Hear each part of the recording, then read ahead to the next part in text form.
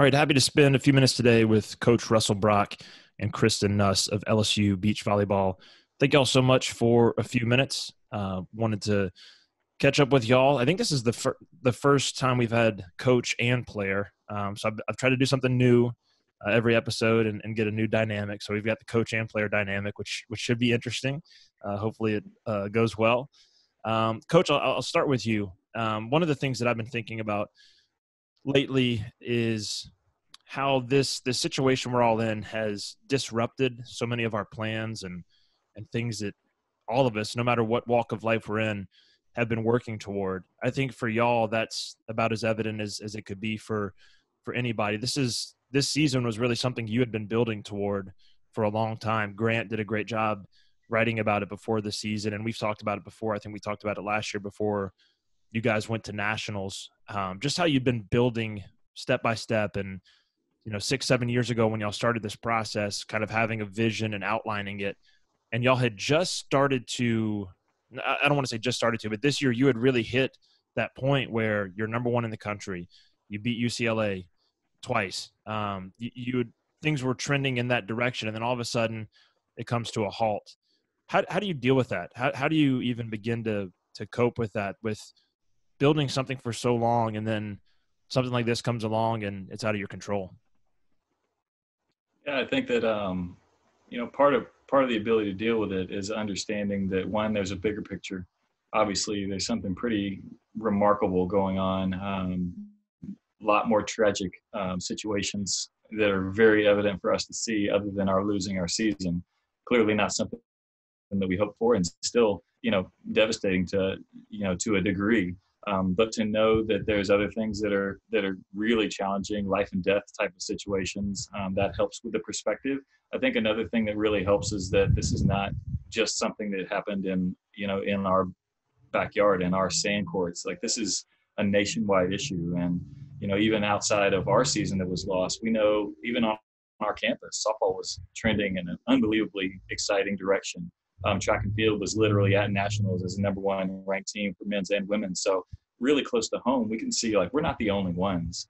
And clearly every other beach team, every other track and field team, every other sports team in the spring throughout the country, and our basketball teams both had their seasons cut short and had a lot of promise heading forward. So, golf, tennis, everybody. So part of it is a perspective of, we were building, and we had a great opportunity, but there's bigger things, and there's also other people that are impacted as well.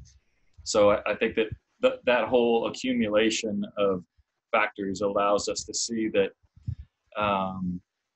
that it's not the end of the world, that our season was cut short. And I think even now, as we've had a little bit of time to step away, we already know our seniors, are going to have the opportunity to come back. We know our team next year is going to be incredibly good. And, looking back a year from now, we may be sitting in an even more amazing season, right in the middle of it. So, we can't assume that while this is clearly not what we planned for, not what we'd hoped for, that at the end of the day, at the real end of the day, that this is going to be something that we'll look back and regret. Like, it may be something that leads us into, all change initiates with, you need to do something differently. Like, if you stay on the same pathway, nothing will change. So if we want to be better, maybe this is the catalyst for a change, for a positive direction, and kind of that beauty from ashes type of thing.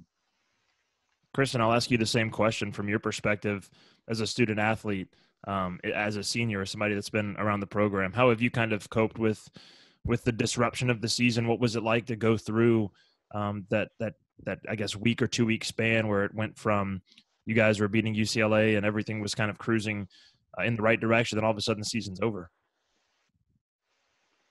First I'd say, wow, I have to follow that response from Russell. That was pretty good. But not gonna lie, when we first received the news, it was pretty heartbreaking. Especially that first 2 days, just wow, it's over. What do we do? But like Russell said, we knew there was a bigger picture, and it was happening to other people. And I've kind of come to realize that over these past few weeks, now that we've had time to kind of think about what's going on. And it is like life or death. Like I've been in my house, haven't really gone anywhere. But it really was like, it was heartbreaking, but now moved on. And like Russell said again, like we're ready. Some of the seniors are coming back and we're ready for year, get back on track to the goals that we had ahead of ourselves. Kristen, can you take me back to that home meet with UCLA where the fans are packing the arena, and it was, I mean, it wasn't just the greatest moment I think in LSU beach volleyball history. It was one of the best maybe in college beach volleyball history. Just the energy there, the atmosphere. I don't think the sport's ever seen anything like that. What was it like to be in the thick of that? It's hard to really even kind of describe it because it really doesn't do it justice. Like you really had to just be there and see it.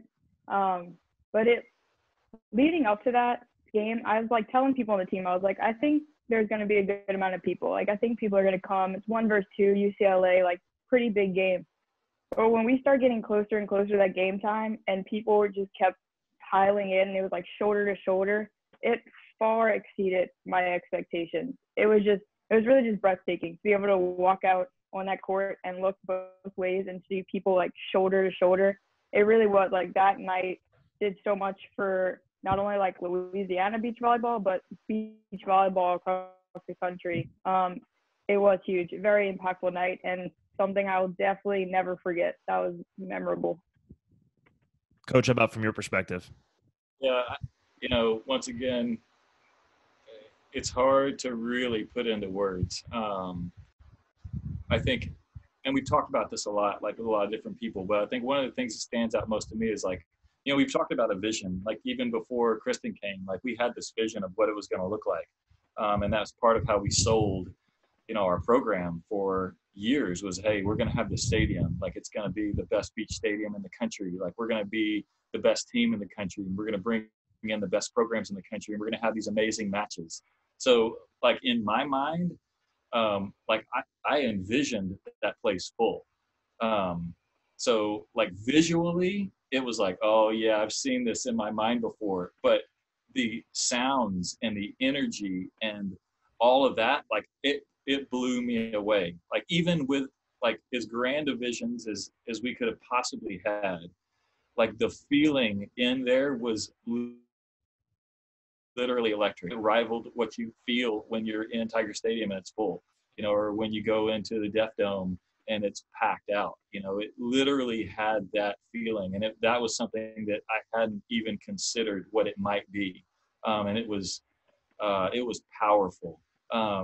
Kristen, I don't know, we haven't even talked about this, but just curious, like from my perspective, one of the things was like I was coaching the entire time until like the very, very end, but you got to kind of sit for a round while the 4s, 5s, and 6s were playing. Was it challenging at all, like warming up and knowing those matches were going on and trying to get ready to play like big matches while something so incredible was happening?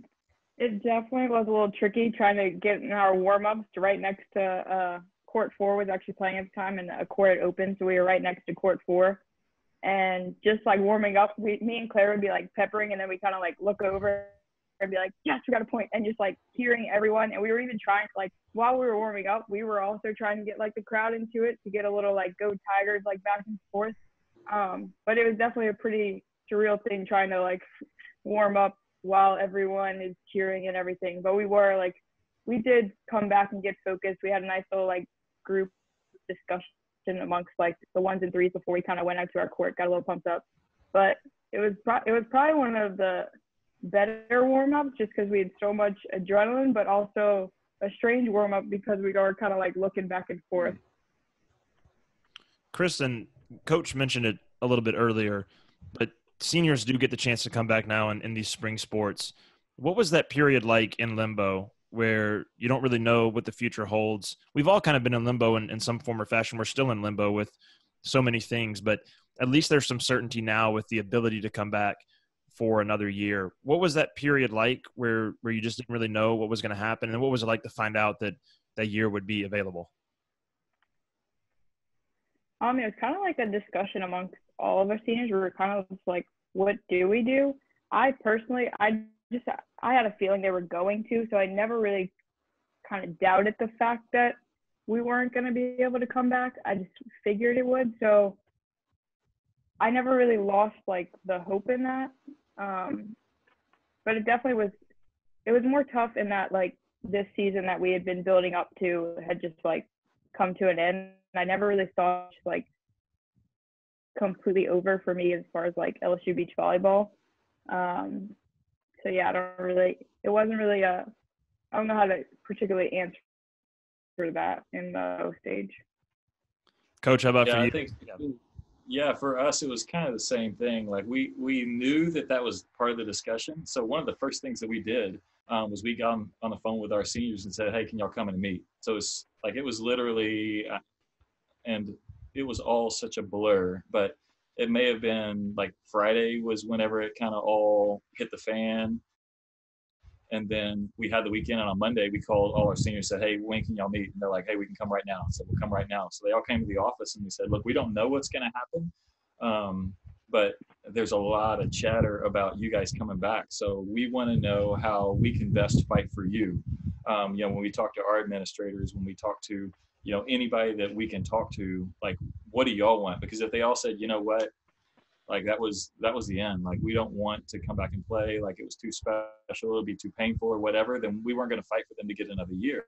But if they were all on board with, hey, we want to do this again, then we were going to do whatever we could. And granted, we don't have a ton of leverage, but the ability for us to kind of be united and say, hey, we know that this is tough for you guys particularly, and we want to figure out like what we can do as a staff and as an athletic department somehow to try and push for the opportunity to get you what you want moving forward. So that was literally the first conversation that we had after kind of the news officially broke. And, I think our administrators did a great job of, I know, representing those wishes up the ladder, and obviously helped contribute to getting in some position where, the ones that can and want to and are able to come back and join us for another year. I think also, sorry to add to that, the hardest part of that was kind of like, obviously I had hoped that like I was going to get another year and I wanted to come back, like if I was given the opportunity. I think the hardest part though was knowing that like some of our seniors can't come back and kind of figuring out like what is our class going to look like without some of those people. I think that's still kind of what I'm dealing with, but like it's just crazy to think like, okay, we're going to be here another year, but without some people that I've been with for the past 4 years. A question for both of y'all. Kristen, you can start. What's a day look like for you right now, a typical day for you from the student athlete perspective? I know y'all are back in class this week. That's completely different than what it was before, having to do everything online and trying to find ways to train by yourself and not having access to the facilities that you're used to, trying to take care of nutrition in ways that you haven't had to before. What's sort of the typical day like, the challenges? And then coach, after she answers, you can kind of answer the same thing, but from the coach's perspective. This time has actually given me opportunity to dive into my nutrition and really like focus on that. But a typical day, luckily I don't have any like scheduled on like Zoom classes or anything. So I kind of wake up usually around like 8 or 9. I get a nice little workout in. It kind of depends on the day. Like Monday, Wednesday, Friday, I kind of do a certain thing. Tuesday, Thursday, I do a certain thing. But it's a little bit of like cardio. Literally in my like front lawn, I have a ladder that I do some ladder work. And then I usually follow a like 30-minute cardio thing because that's actually what I have to do for my tennis class that I'm supposed to be in, but can't really be doing. And then in my backyard, my dad in our garage had a piece of like plywood, I guess. I don't know if that's what it's called. Just a big piece of wood. And we have a tree in our backyard that I just lean it up against. And I kind of just like pepper with myself, get as many like touches on the volleyball as I can. And that's about it as far as working out. And then I usually like come inside, I'll do a little recovery drink, take a shower, and then get into school stuff and kind of do my homework if I have any homework or just kind of whatever. That's my day. Yeah. It's interesting because like I have what I'm supposed to do, but I also have a few students who live at my house. So it's kind of balancing, what I have to do. That's one of the reasons why I'm out on the porch. Classes going on inside the house in a few different rooms. We've got 3 kids, and they all, at various points of the day have some type of online stuff, or maybe my wife's helping them with some study. So you kind of have to juggle that environment, which is great because I don't mind being outside, particularly around this time when we would normally be outside all day, every day. And now we don't get that opportunity. So to continue to be outside isn't a problem. But then we've got lots of Zoom meetings and lots of emails and lots of phone calls. I think one of the things that now that we're back in school as a staff, what we're really trying to work on is making sure we're able to stay in touch with our athletes. It's hard not being able to be face-to-face with people who you are normally face-to-face with every day. And around this time of years, 6 days a week, we're able to hang out with our beach family like all the time. Particularly when we're traveling, we have home competitions. I mean, we're with each other 10 hours a day. And so that's a big adjustment. And so finding ways to stay connected. Clearly, we had a ton of momentum in the spring. I mean, 3 weeks ago, we were as high as we've ever been as far as momentum goes in our team chemistry. How do we lose that momentum? How do we capitalize on where we were and continue to move forward and try and develop it without kind of overwhelming our athletes, especially while they're now back in school. Also, compliance comes into play now. We didn't have to worry about compliance before because we had so many hours. Like, man, when we were done, we're like, hey, we'll see you tomorrow. Not a big deal. But now that we don't get to see, it's like, what's that balance of what we can and can't do? And then, we're trying to figure out as well, we're brainstorming how we can be a positive impact to those around us who may be even more needy. So there's tons of things. I've been amazed at how fast the days go. I figured honestly in my mind, and it kind of started out that way, that we'd be in a position where, you'd basically by 2 o'clock, you'd be like, man, what am I going to do for the rest of the day until it's time to go to bed? But now to start to understand what needs to be done, and even brainstorming even with our athletes about, okay, how can we get involved? If we can't leave our houses, how can we still get involved? And one of the messages that we've sent out is, now people know who we are. Like, we've raised awareness for our sport. We've kind of imposed ourselves on our community in a great way. How can we use that to help our community now? And I think that, here, I know you did a great interview with Fran and Sarah with indoor volleyball, and I think that they have great ideas. I've been talking with Beth with softball and some of their assistant coaches on trying to get some ideas on how can we impact our community in a positive way, and not just kind of revert back to, okay, I've got my responsibilities, I can do my check boxes, I can get them done, and then wait for the next day to happen. It's a constant process of not only being responsible with what we need to do, but how can we use kind of our newfound influence to make this world that we live in, this community that we're a part of, better in some way when lots of people are struggling. I think y'all have done as good a job as anybody from a content side. That's how my brain works, just because this is what I do. But the videos y'all been putting out, the film studies where, y'all talk about the points. Where did that idea come from, and how have y'all been able to do that? Because I know technologically speaking, there's some challenges that come up. We're doing this over Zoom. Maybe y'all are using Zoom, but how did that idea come out, and how have y'all executed it?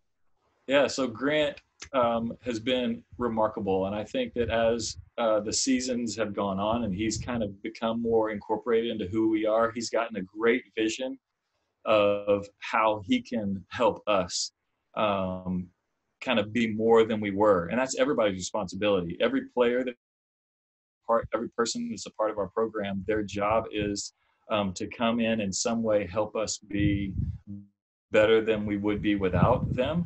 And Grant's taken that and run with it. So I actually was contacted by a group that asked me to do kind of one of those types of videos. And so I was talking to Grant about it. And then Grant basically said, hey, what do you think about if our players did that as well? And so he was going through Twitter and finding some of the videos that he posted. And then I happened to be going through, just because at this point in the year, it's pretty amazing to go back and watch us play. So I had been going back and watching a lot of our matches that we had played so far this year and been clipping out fun plays. And so I sent him a copy of that, and he picked a few plays out of that, and I sent them to him. So he's been kind of running with that. And communicating with our athletes. And that's one of the things that we told them in our first Zoom meeting as a team is, like, Grant's going to be working on some stuff. And we've been charged by, our social media department to be positive, like to get involved, to be productive through that medium, because we need content. Normally we'd be providing content as we played.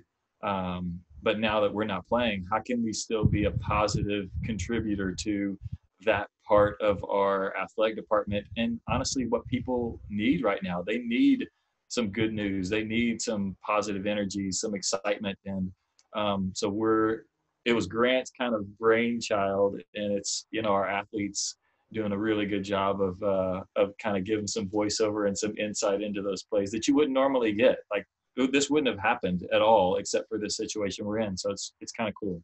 Yeah, no one can question Grant's enthusiasm. He brings it every day. So good to hear him get a shout out.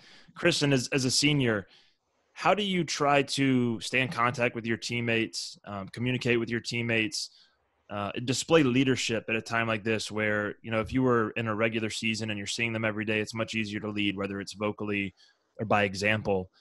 In this situation, I know there's a lot of things to focus on and challenges to overcome for all of us, but particularly for student athletes trying to study and get class done and stay in shape and eat right and all the things that you're dealing with. But another task that you have, or another, I'm sure, responsibility that your coach puts on you is showing leadership and keeping your team together. What have you done, or what are some things that you're thinking about in terms of talking to your teammates, keeping them mentally engaged, staying in touch, and just developing and continuing that camaraderie?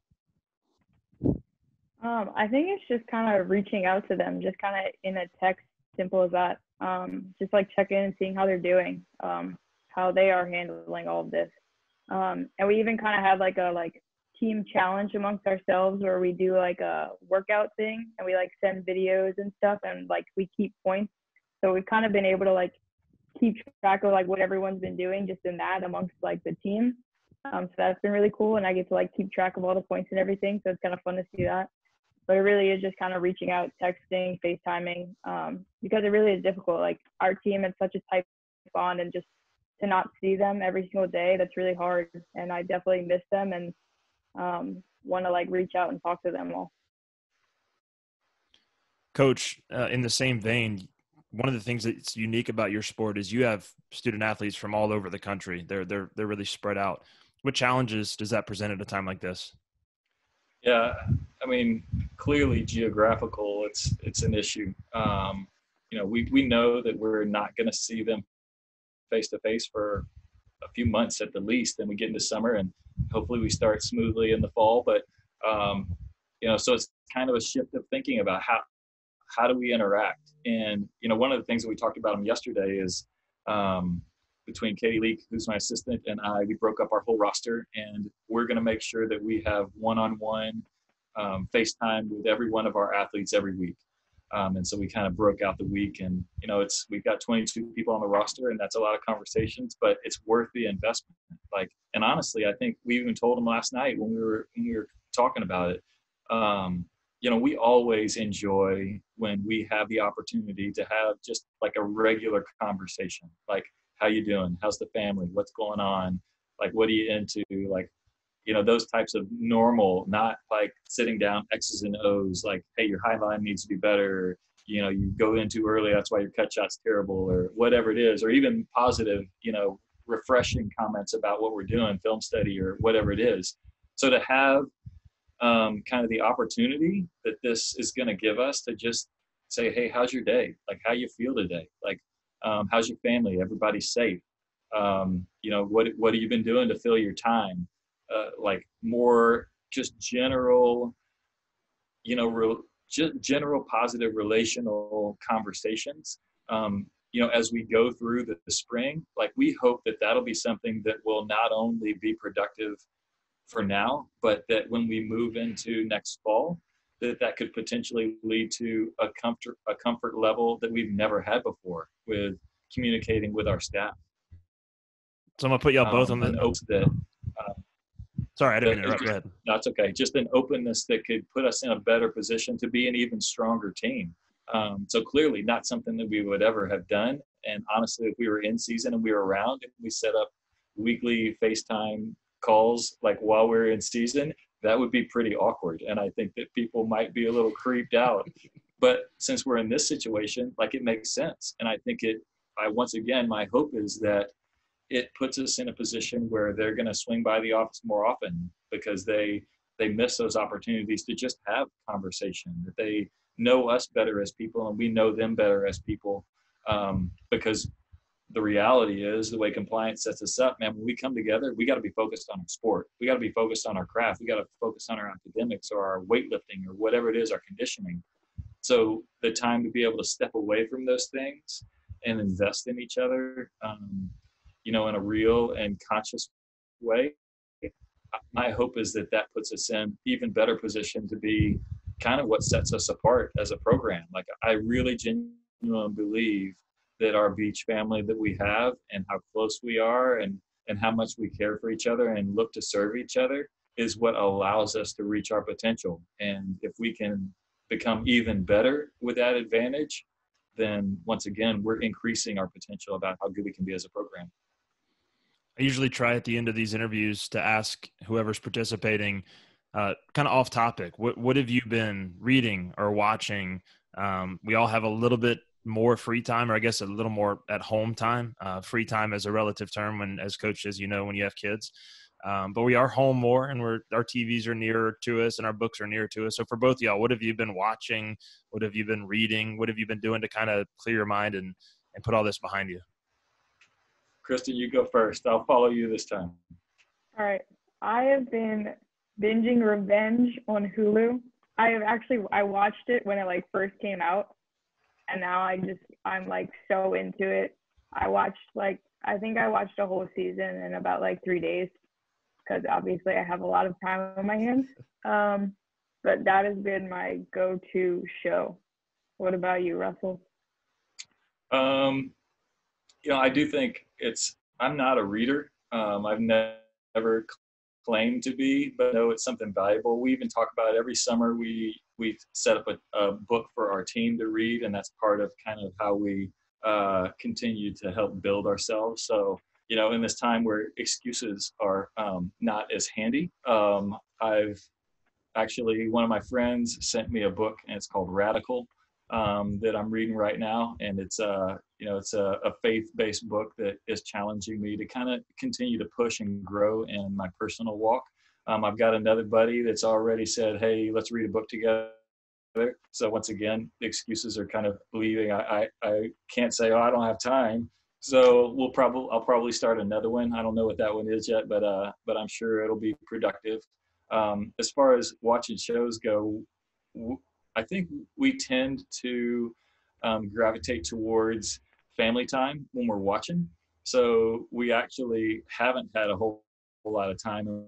I've always enjoyed The Voice. So we kind of caught up as a family on The Voice. And then now that we're waiting for episodes to come out every week, we went back and caught up on American Idol. So we got our singing shows that we're watching as a family. And then, when stuff comes out, Disney's been doing a good job of releasing some stuff a little bit early. We watched Onward last night as a family, and that was pretty entertaining. Got some good laughs out of that. So, yeah, I think it's a few things reading, a few things watching, and lots of games being played.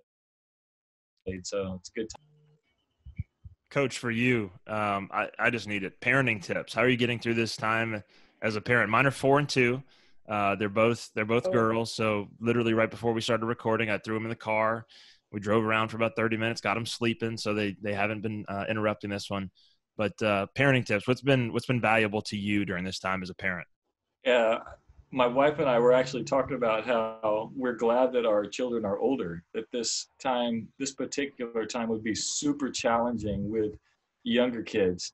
Yeah, I've seen some good stuff. I actually saw Garrett Runyon. I don't know if you've been tracking him, but they bought a big blow up water slide that they have in their backyard. And we were talking the other day, and he got up and started walking. Like, where are you going? He's like, we're going to the park. And they're like, you can't get out. And they're like, no, the park in our backyard. So I think they built basically a kind of a water playland in their backyard. I would highly recommend that. And obviously anything that burns calories, get them tired. Naps and good night sleeps are an important part of the equation during this phase of life. Yeah, thank God here the weather's been good. There's been a lot of water time. There's been 2 walks a day. We got a morning walk. We got an afternoon walk. So getting to plenty of sunshine over here. Thank you all so much for your time. Appreciate it. It was good catching up with y'all. I hope y'all stay healthy. Y'all stay safe, and go Tigers. Go Tigers. Thank you for the opportunity. Thank you.